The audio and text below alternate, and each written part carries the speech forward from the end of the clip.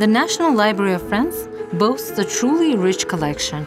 Many of the manuscripts illustrated with miniatures were created in Samarkand and Bukhara. Some of those created in these Central Asian cities had been kept in Indian and Iranian collections for a long time, and then they were brought to Europe along the Great Silk Road.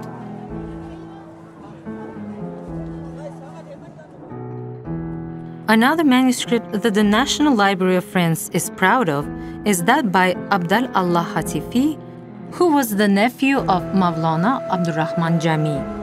It illustrates the poem Khusraw Va Shirin, very popular in the East.